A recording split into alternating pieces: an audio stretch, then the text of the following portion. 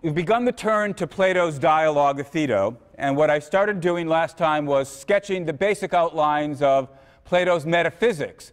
Not so much to give a full investigation of that, clearly we're not going to do that here, but just to provide enough of the essential outlines of Plato's metaphysical views so that we can understand the arguments that come up later in the Phaedo, basically all of which, or many of which, presuppose something, certain essential aspects about Plato's metaphysical views. The key point behind his metaphysics then was the thought that in addition to the ordinary empirical physical world that we're all familiar with, we have to posit the existence of a kind of second realm in which exist the Platonic, as they're nowadays called, the Platonic forms or Platonic ideas, the sort of thing that perhaps we might call or think of as abstract objects or abstract properties. And the reason for positing these things is because we're clearly able to think about these ideas, and yet we recognize that the ordinary physical world, although things may participate in them to varying degrees, we don't actually come across these objects or entities in the physical world, so that we can talk about things being beautiful to varying degrees, but we never come across beauty itself in the actual empirical world.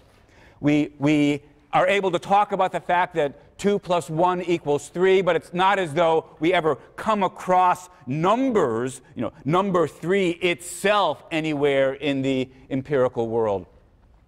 Further point that distinguishes the empirical world from this sort of this realm of Platonic ideal objects is that indeed there's something perfect about them. They don't change. In contrast, physical objects are constantly changing. Something might be short at one point and become tall at another point, ugly at one point and become beautiful, like the ugly duckling. It starts out ugly, becomes a beautiful swan. In contrast, justice itself never changes. Beauty itself never changes. We have the thought that these things are eternal and indeed beyond change, in contrast to the empirical world. In fact, if you start thinking more about the world from this perspective, the world we live in is crazy. It's almost insanely contradictory. Plato thinks of it as crazy in the way that a dream is. When you're caught up in the dream, you don't notice just how insane it all is. But if you sort of step back and reflect on it, oh, let's see, I was eating a sandwich and suddenly the sandwich was the Statue of Liberty, except the Statue of Liberty was my mother and she's flying over the ocean, except she's really a piece of spaghetti. Like, that's how dreams are. And when you're in it, it sort of all makes sense, right? You get caught up, but you step back and say, that's just insane. Well, Plato thinks that the empirical world has something of that kind of insanity, something of that kind of contradictoriness built into it that we don't ordinarily notice. He's a basketball player, so he's really, really tall, except he's only 6 feet, so he's really, really short for a basketball player. This is a baby elephant, so it's really, really big, except it's a baby elephant, so it's really, really small. The world is constantly sort of rolling, this is a Platonic expression, rolling between sort of one form and the other, and it's hard to make sense of. In contrast, the mind is able to grasp the Platonic ideas, the Platonic forms, and they're stable, they're reliable, they're law-like, and we can grasp them, they don't change, they're eternal. That's, as I say, the Platonic picture. Now, it's not my purpose here to try to argue for or against Platonism with regard to abstract entities. As I suggested in talking about the example of math last time, it's not a silly view, even if it's not a view that we all take automatically, but in thinking about math, most of us are inclined to be Platonists. We all do believe something makes it true that 2 + 1 = 3, but it's not the fact that empirical objects, we don't do empirical experiments to see whether 2 + 1 = 3. Rather, we think our mind can grasp the truths about numbers. Plato thought everything was like that. Well, I'm not going to argue for and against that view, just wanted to sketch it so as to understand the arguments that turn on it. So for our purposes, let's suppose Plato was right about that and ask what follows. Well, Plato thinks what's going to follow is that we have some reason to believe in the immortality of the soul. As, again, as we indicated last time, the picture is that the mind, the soul, is able to grasp these eternal Platonic forms, the ideas. Typically, we're distracted from thinking about them by the distractions provided by the body, the desire for food, drink, sex, what have you, sleep. But by distancing itself from the body, the mind, the soul, is able to better concentrate on the forms. And if you're good at that, if you practice while you're alive, separating yourself from the body, then when your body dies, the mind is able to go up to this Platonic heavenly realm and commune with gods and other immortal souls and think about the forms. But if you've not separated yourself from the body while in life, if you're too enmeshed in its concerns, then upon the death of your body, your soul will get sort of sucked back in, reincarnated perhaps in another body. If you're lucky, as another person. If you're not so lucky, as a pig or a donkey or an ant or what have you. So your goal, Plato says, your goal should be in life to practice death, to separate yourself from your body. And because of this, Socrates, who's facing death, isn't distressed at the prospect, but happy. He's happy that the final separation will take place and he'll be able to go to heaven. The dialogue ends, of course, with the death scene. Socrates has been condemned to death by the Athenians, and it ends with his drinking the hemlock, not distressed, but rather sort of joyful. And the dialogue ends with one of the great moving death scenes in Western civilization. And as Plato says, let's get the quote here exactly right, "Of all those we have known, he was the best and also the wisest and the most upright." Just before the death scene, there's a long myth, which I draw your attention to, but I don't want to discuss in any kind of detail. Plato says it's a story, it's a myth. He's trying to indicate that there are things that we can't really know in a scientific way, but we can glimpse. And the myth has to do with these sort of pictures I was just describing, where we don't actually live on the surface of the earth, sort of in the light, but rather live in certain hollows in the dark, where we're mistaken about the nature of reality. Some of you who may be familiar with Plato's later dialogue, The Republic, may recognize, at least what seems to me, what we have here is a foreshadowing of the myth of the cave, or the allegory of the cave, which Plato describes there as well. Our concern is going to be the arguments that make up the center of the dialogue. Because in the center of the dialogue, before he dies, Socrates is arguing with his friends. Socrates is saying, look, I'm not worried, I'm going to live forever.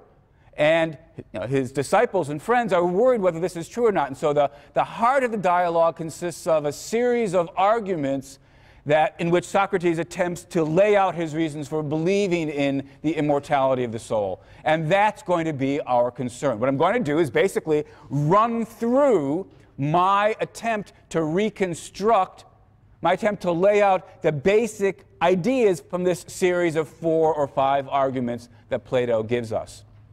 I'm going to criticize them. I don't think they work, though I want to remark before I turn to them that in saying this, I'm not necessarily criticizing Plato.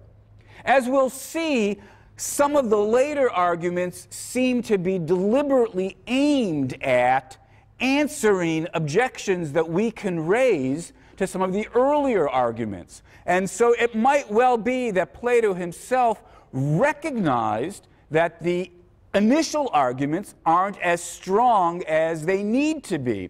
Plato wrote the dialogues as a kind of learning device, as a tool to help the reader get better at doing philosophy. They don't necessarily represent in a kind of systematic fashion Plato's worked out axiomatic views about the nature of philosophy. It could be that Plato's deliberately putting mistakes in earlier arguments so as to encourage you to think for yourself, oh, well, here's a problem with this argument. Here's an objection with that argument. Some of these Plato then may address later on. But whether or not he does address them, we're not doing Plato any honor, we're not doing him any service if we limit ourselves to simply trying to grasp, here's what Plato thought.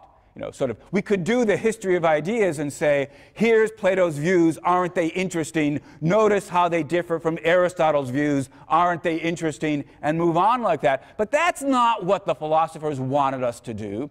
The great philosophers had arguments that they were putting forward to try to persuade us of the truths of their positions. And the way you show respect for a philosopher is by taking those arguments seriously and asking yourself, do they work or not? So, whether or not the views that are being put forward in Socrates' mouth are the considered reflective judgments of Plato or not, for our purposes, we can just act as though they were the arguments being put forward by Plato, and we can ask ourselves, do these arguments work or don't they?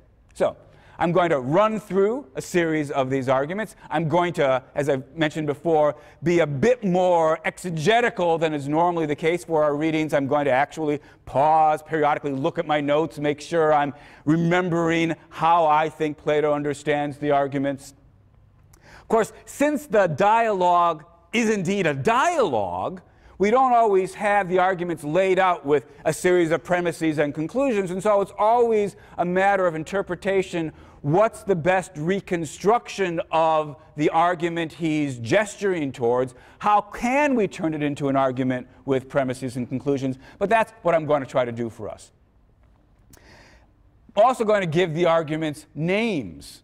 These are not names that Plato gives, but it'll make it easy for us to get a fix roughly on the different arguments as we move from one to the next. So the first argument, and the worry that gets the whole thing going, is this. So we've got this nice Platonic picture where Plato says, all right, so the mind can grasp the eternal forms, but that has to free itself from the body to do that. And so the philosopher who has sort of trained himself to separate his mind from his body, to disregard his bodily cravings and desires, the philosopher will welcome death, because at that point he'll truly finally make the final break from the body.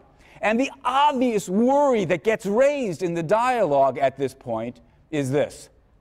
How do we know that when the death of the body occurs, the soul doesn't get destroyed as well?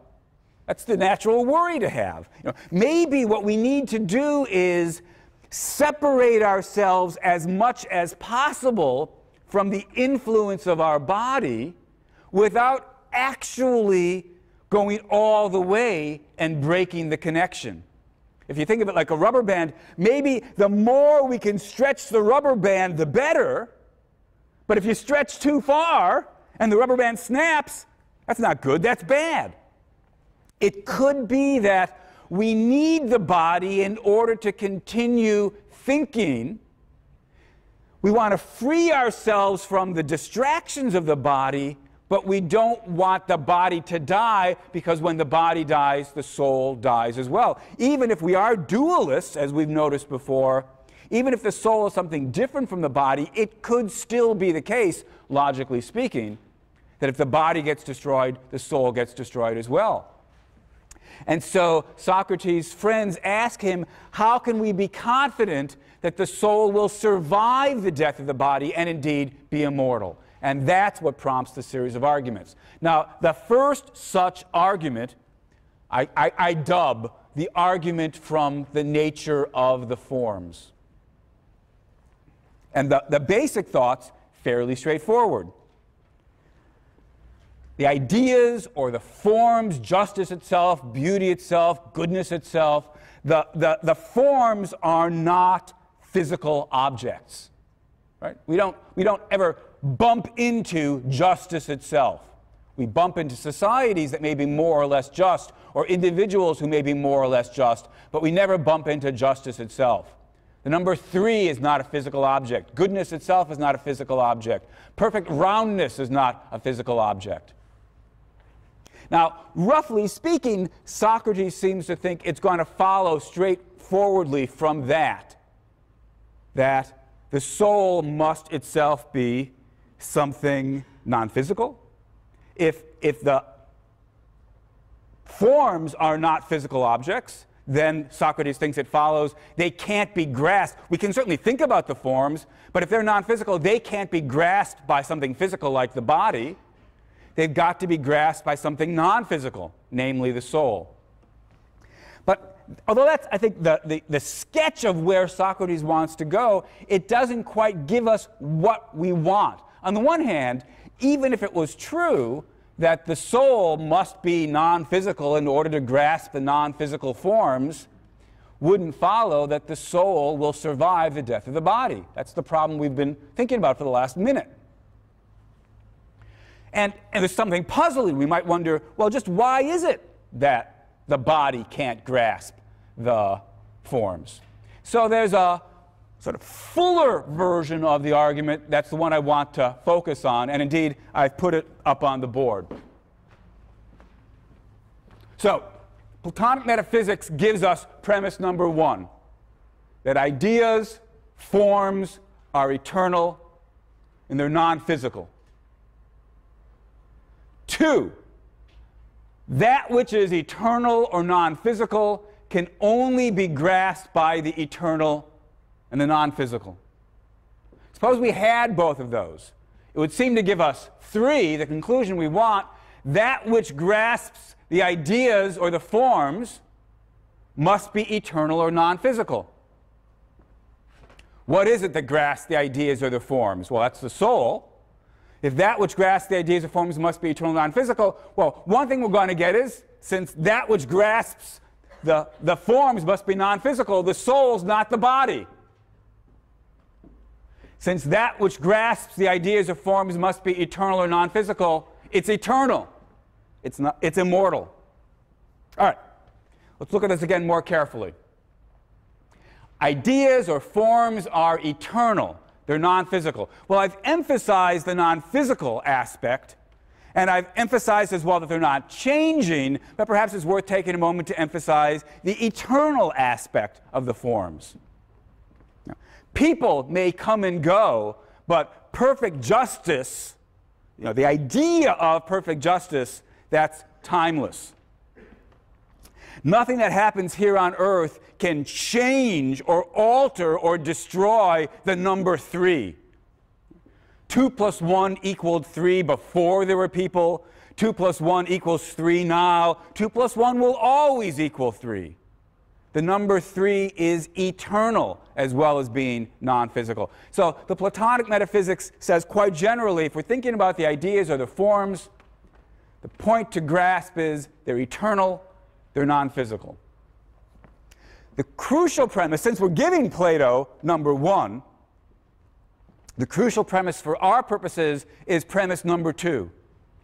Is it or isn't it true that those things which are eternal or non-physical can only be grasped by something that is itself eternal and non-physical? Again, it does seem as though the conclusion that he wants, number 3, follows from that. If we give him number 2, it's going to follow that whatever is doing the grasping, call that the soul, since the soul is just Plato's word for our mind, if whatever is doing the grasping of the eternal and non-physical forms must itself be eternal and non-physical, it follows that the soul must be non-physical, so the physicalist view is wrong, and the soul must be eternal. The soul is immortal. So Socrates has what he wants once we give him premise number 2, that the eternal non-physical can only be grasped by the eternal non-physical. As Socrates puts it at one point, the impure cannot attain the pure. Bodies, corruptible, destroyable, physical, passing, whether they exist or not, they exist for a brief period and then they cease to exist. These sort of impure objects cannot attain, cannot grasp, cannot have knowledge of the eternal, changeless, non-physical forms. The impure cannot attain the pure.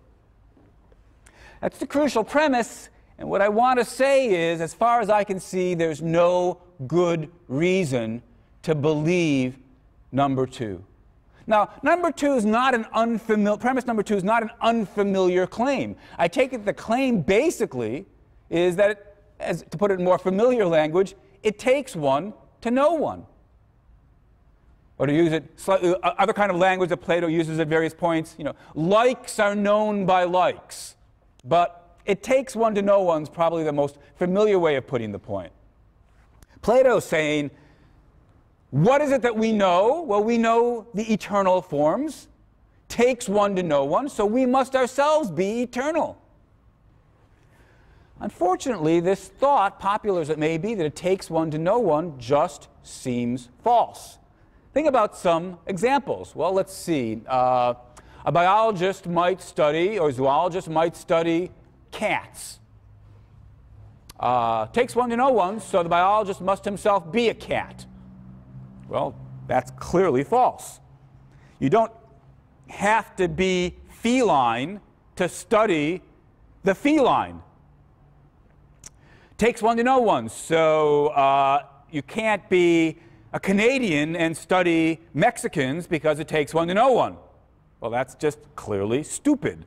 Of course, the Canadians can study the Mexicans and the Germans can study the French. Does not take one to know one. To understand the truths about the French, you do not yourself need to be French. Or take the fact that some doctors study, dead bodies. Aha! So to study and grasp things about dead bodies, corpses, you must yourself be a dead body. No, that certainly doesn't follow. So if we start actually pushing ourselves to think about examples, does it really take one to know one? The answer is, at least as a general claim, it's not true. It doesn't normally take one to know one. Now, strictly speaking, that doesn't prove that premise 2 is false. It could still be that although normally you don't have to be like the thing that you're studying in order to study it, although that's not normally true, it could be that in the particular case of non-physical objects, in the particular case of eternal objects, you do have to be eternal, non-physical, to study them. It could be that even though the general claim, it takes one to know one, is false, the particular claim, eternal non-physical, can only be grasped by the eternal non-physical. Maybe that particular claim is true. And it's only the particular claim that Plato needs. Still, all I can say is, why should we believe 2? Why should we think there's some, even though normally the barrier can be crossed and X's can study the non-X, why should that barrier suddenly become uncrossable in the particular instance when we're dealing with Platonic forms? Give us some reason to believe premise 2. I can't see any good reason to believe premise 2. And as far as I can see, Plato doesn't actually give us any reason to believe it in the dialogue. Consequently, we have to say, as far as I can see, we haven't been given any adequate argument for the conclusion that the soul, which admittedly can think about forms and ideas, we have no good reason yet to believe, to be persuaded that the soul must itself be eternal and non-physical. That's the first argument. As I say, though, Plato may well recognize the inadequacy of that argument because, after all, Socrates goes on to offer a series of other arguments. So let's turn to the next.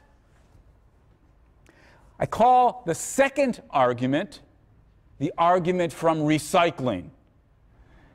It's not the best label, I suppose, but I've never been able to come up with a better one. And the basic idea is, well, that parts get reused. Things move from one state to another state and then back to the first state. So, for example, to give an example that Plato actually gives in the dialogue, we are all awake now, but previously we were asleep. We went from being in the realm of the asleep to being in the realm of the awake, and we're going to return from the realm of the awake back to the realm of the asleep, and over and over and over again. Hence, recycling. I think actually a better example for Plato's purposes, not that I expect him to have this particular example, but would be a car. Cars are made up of parts that existed before the car itself existed. There was the engine and the steering wheel and the tires and so forth, and these parts got assembled and put together to make up a car. So the parts of the car existed prior to the existence of the car itself. And the time's going to come when the car will cease to exist, but its parts will still be around. Right? It'll get taken apart for parts, sold for parts. There will be the distributor cap, and there will be the tires, and there will be the carburetor, there will be the steering wheel. Hence, the name, like dub, the argument from recycling. That's the nature of sort of reality for Plato. Things, and it seems like a plausible enough view, things come into being by being composed of previously existing parts. And then when those things cease to have the form they had, the parts get used for other purposes. They get recycled. If we grant that to Plato, he thinks we've got an argument for the immortality of the soul. Because after all, what are the parts that make us up? Well, there's the various parts of our physical body, but there's also our soul. Remember, as I said in introducing the Phaedo, Plato doesn't so much argue for the existence of something separate, the soul, as presuppose it. His fundamental concern is to try to argue for the immortality of the soul. So he's just helping himself to the assumption that there is a soul. It's one of the parts that that goes up into making us up. Goes into making us up. It's one of the pieces that constitutes us.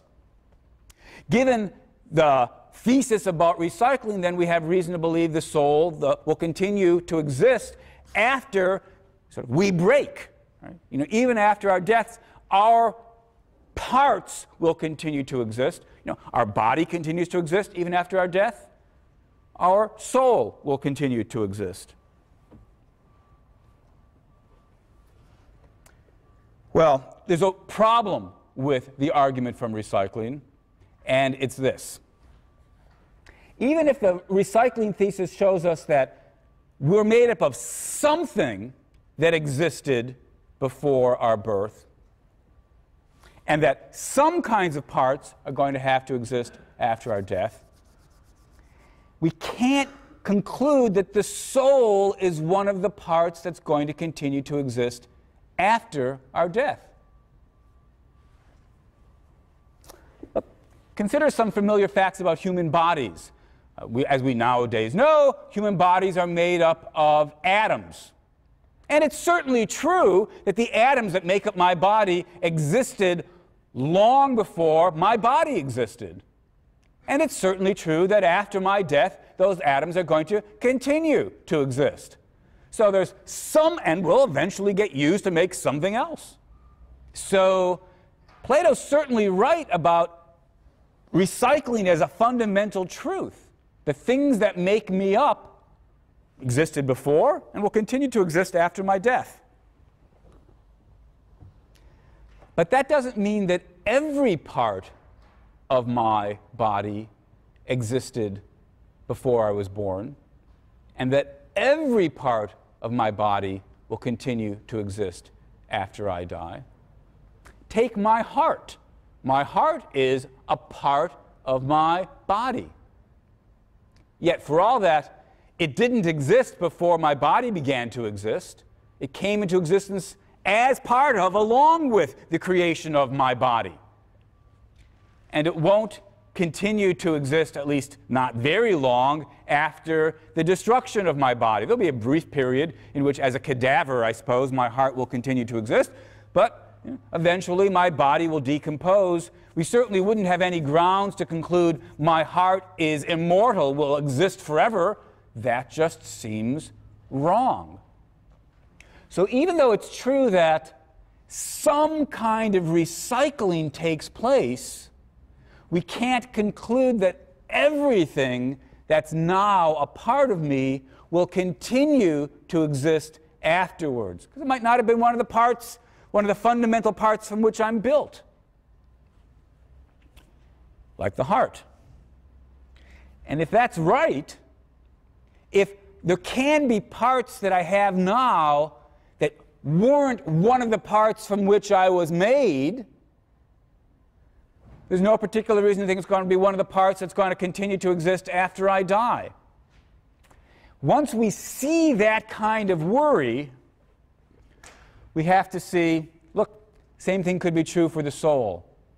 Even if there is an immortal soul, even if there is a non-physical soul that's part of me, we don't yet have any reason to believe that it's one of the fundamental building blocks that were being recycled.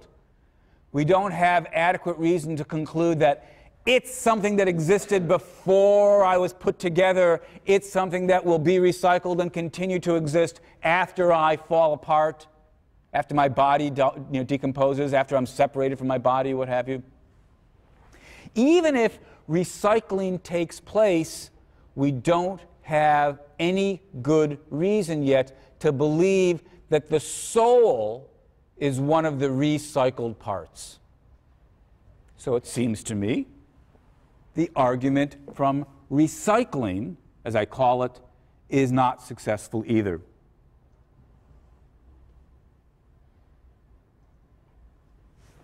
Now, as I say, many times when you read the dialogue of this or other dialogues by Plato, it seems as though he's fully cognizant of the objections that at least an attentive reader will raise about earlier stages of the argument.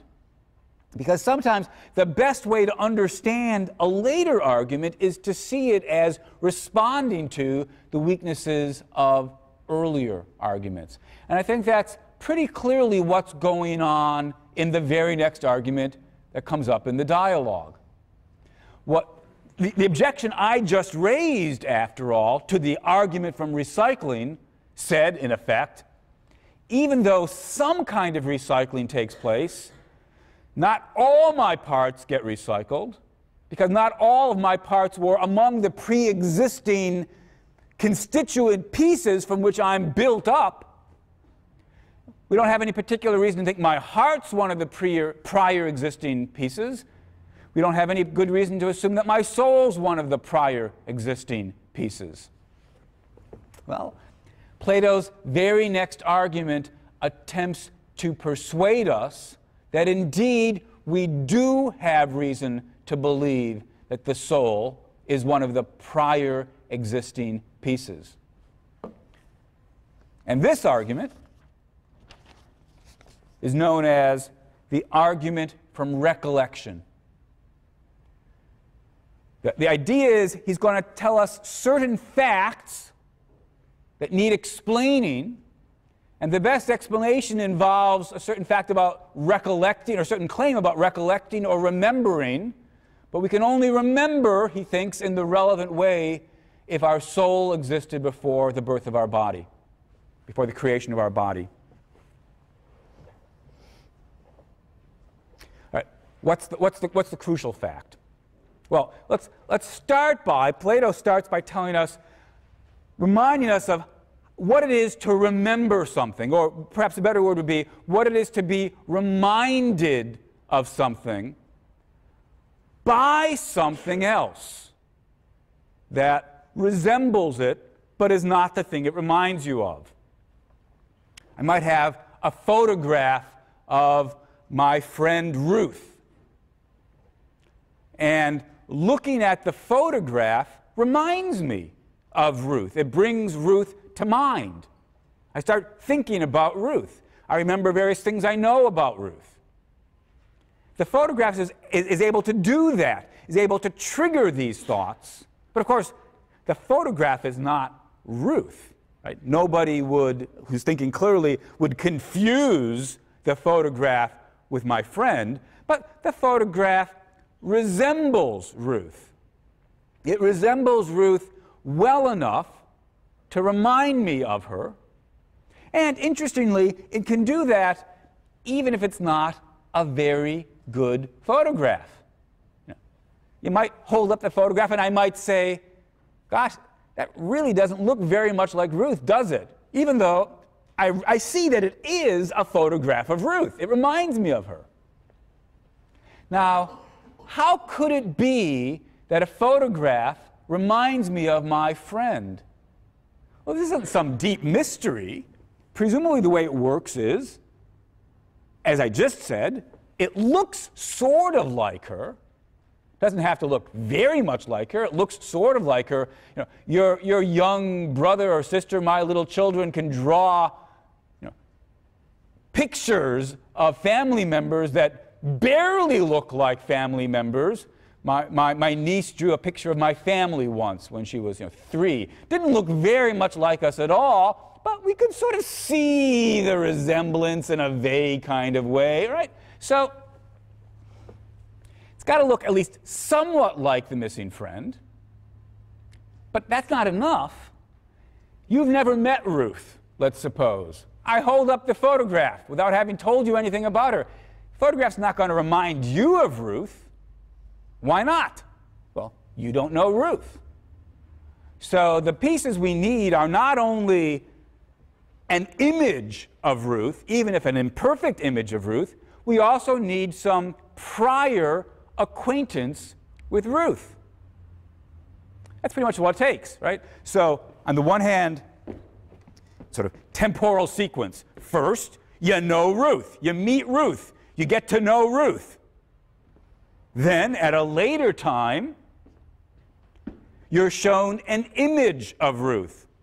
Maybe not even an especially good image of Ruth, but good enough to remind you. And suddenly, you're remembering things you know about Ruth. That's how recollection works. All right. Now, Plato points out that we all know things about the Platonic forms. But the Platonic forms, as we also know, are not to be found in this world. The number 3 is not a physical object. Perfect roundness is not a physical object. Perfect goodness is not a physical object. We can think about these things, our mind can grasp them, but they're not to be found in this world. Yet, various things that we do find in this world get us thinking about those things. I look at the plate on my kitchen table. It's not perfectly round, it's got imperfections, but suddenly I start thinking about circles, perfectly round objects. I look at somebody who's pretty.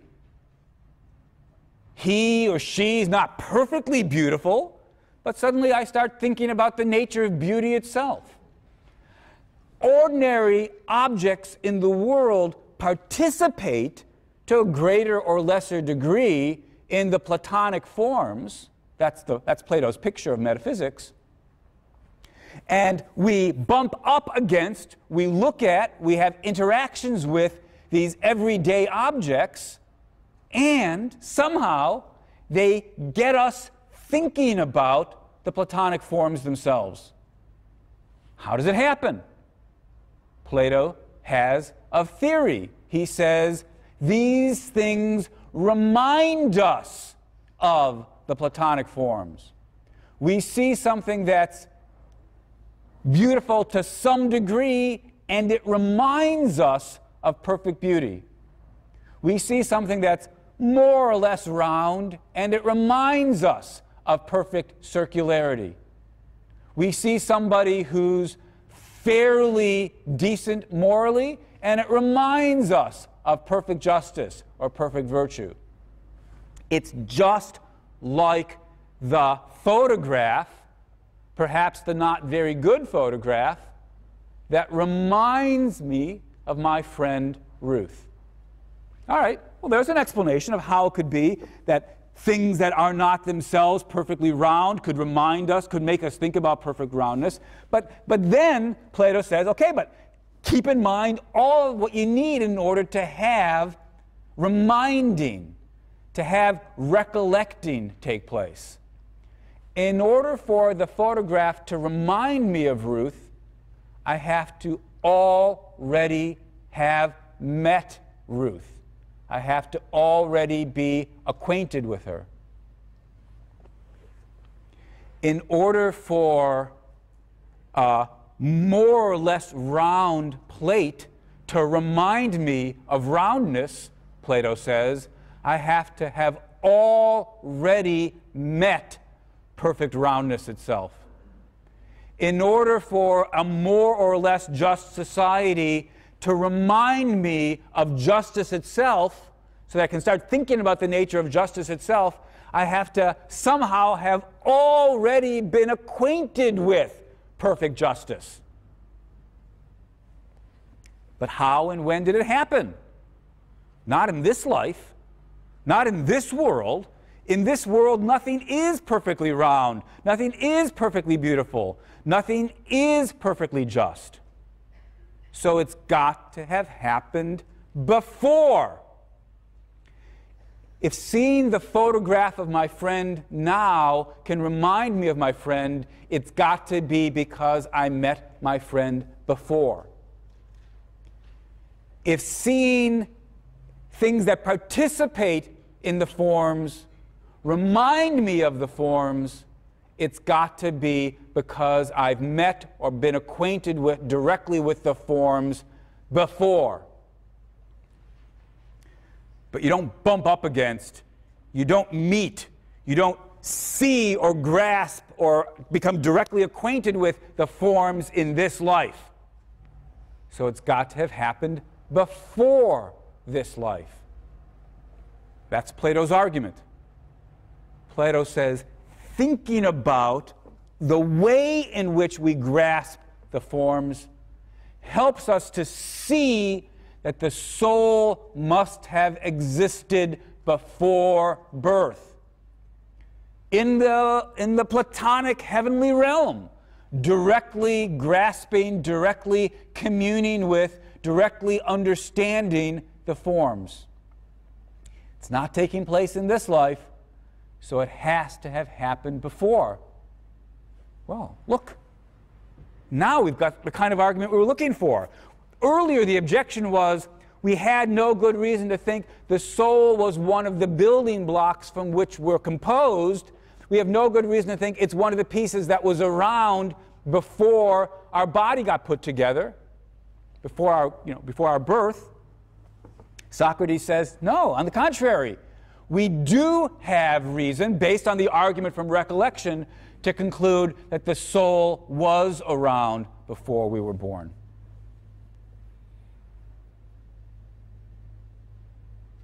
All right, so next question is the argument from recollection a good one?